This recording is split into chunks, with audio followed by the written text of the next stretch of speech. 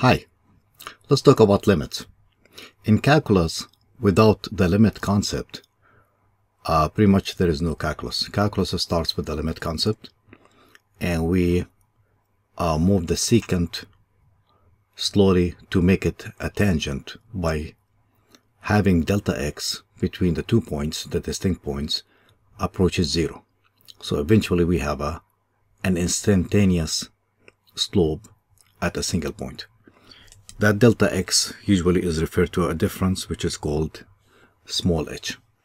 We want the delta x or h approaches 0.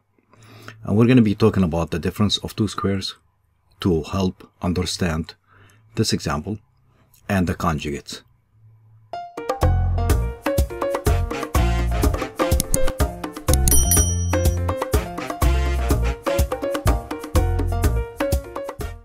To evaluate the limit or state that it does not exist, the limit of the square root of 9 plus h minus 3 divided by h as h approaches 0,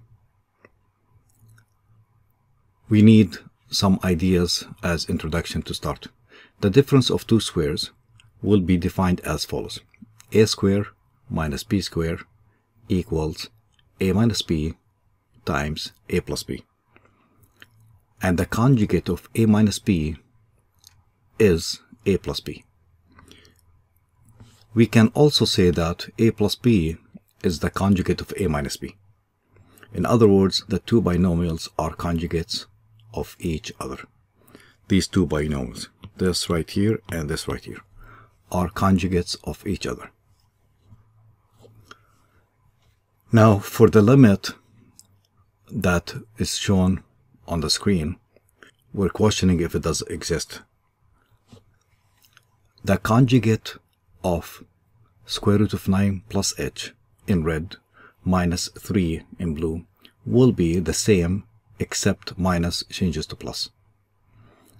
As you could see, I use colors to help you stay focused, and I end up typing everything instead of writing everything on the whiteboard as I go and record to save you some time. If this is your first time visiting my channel, you will notice that I try my best to reduce the time of recording and deliver the content. So let's move on.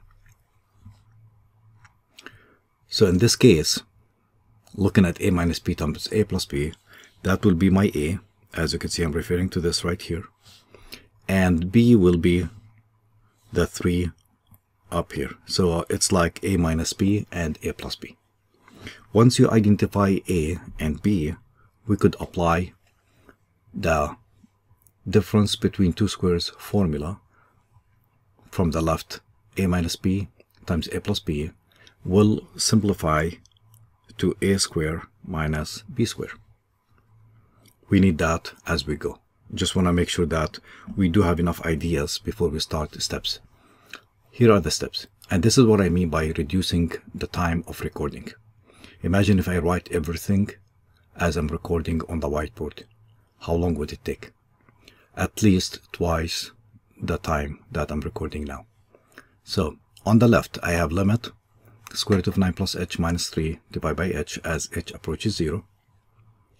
We're gonna bring the conjugate to the numerator.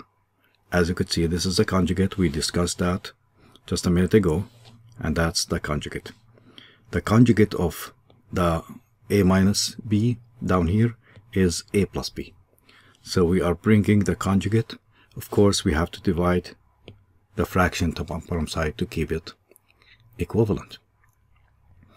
Combining the fractions, multiplying across the numerators and the denominators, we will end up with the following. But the left-hand side right here, or the top side, is the left-hand side of this formula. So by connecting this to this, we could move on to the right-hand side, which is a square minus b square, identifying what's a and what's b. So that's my a square minus b square. As you could see, that's a square minus b square right here. Well, I do have a square and a square root, so that's going to cancel. and 3 squared will give me 9. So I end up with 9 plus h in red minus the 3 squared is 9. Now I could cancel 9 or minus 9 with plus 9, as you could see, and that will give me h on top, and that's the game. The idea is always you need this down here to cancel. So once you have it canceled, you could apply the limit. That's pretty much what we need to focus on. At first we could not apply h equals 0 because we're going to be dividing by 0, and that's not allowed. Now I could cancel this with this, and becomes the desired form to apply the limit as h approaches 0. Now I could apply it, and that will go to 0, as you could see right here. There is no limit, as you could see right on the left, because I'm applying the limit. Instead of h, I'm writing 0 because I could write 0. It's not gonna give me a denominator that is equal to 0. Simplifying this, I will have 1 over square root of 9 plus 3. That's 1 over 3 plus 3, which is 1 over 6. As you could see, it takes a lot of time of writing, preparing, but less time for the recording. Thank you, and I have more coming soon. Thank you. Thank you for watching. If you like this video, hit the like button and subscribe, and I'll see you next time. Thank you.